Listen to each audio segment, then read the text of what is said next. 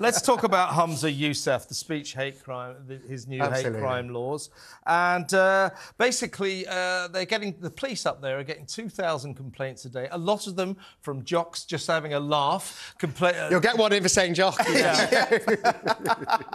Well, what does that Alex Phillips call Scottish trans women? Jocks in frocks. It's Scott's having a laugh. We're disassociating ourselves for legal and other purposes.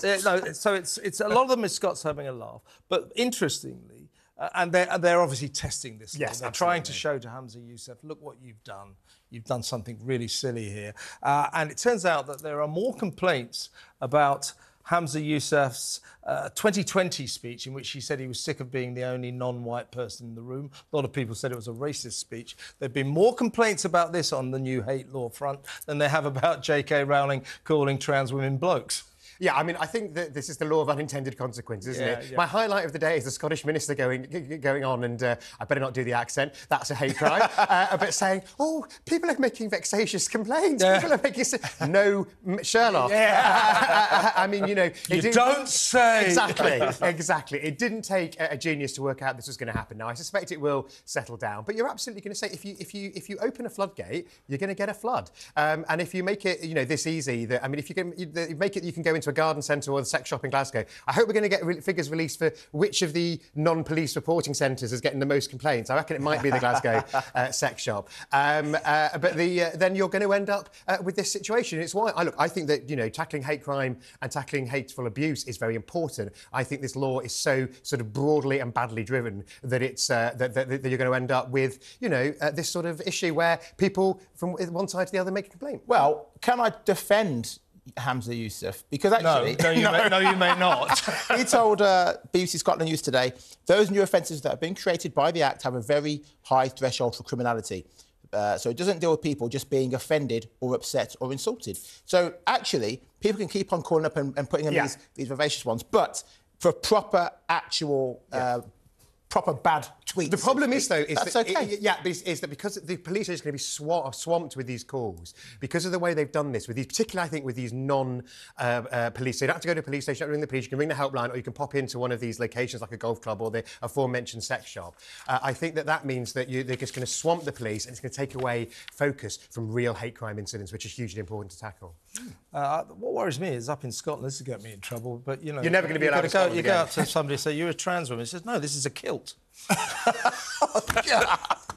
Oh, God. Just a joke, folks. That's just a joke. It's just a joke. Right. No, but I think it's a sinister law, and it's a big mistake on Humza Yousaf. I mean, it would be hilarious if Humza Yousaf ended up being well prosecuted and not J.K. Rowling. I think neither will be. I'm hoping for Humza Yousaf.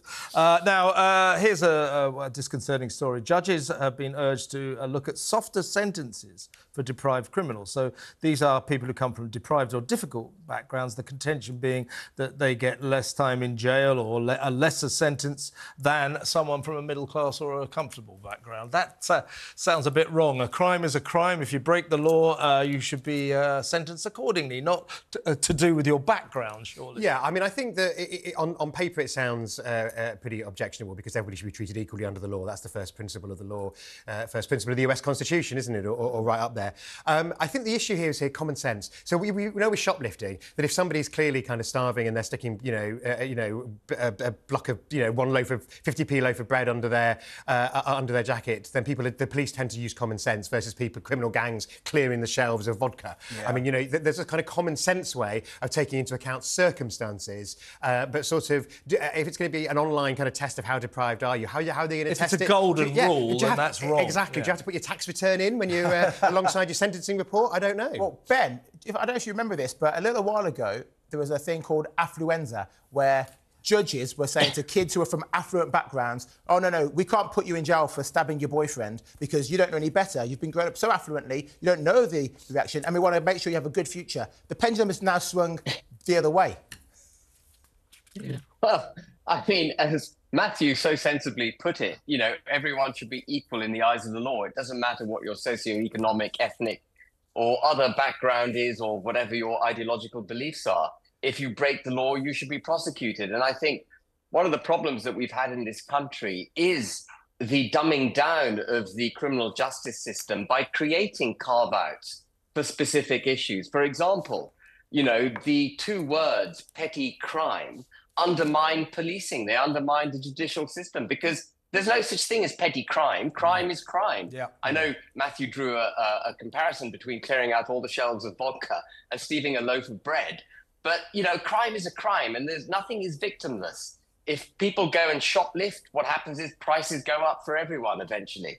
And we've got to take a much more rigorous and blind approach, which is the traditional way to adjudicate, a blind approach to justice. If you commit a crime, you will pay the price. People need to know that. That is the only way for the judicial system, the criminal justice system to work.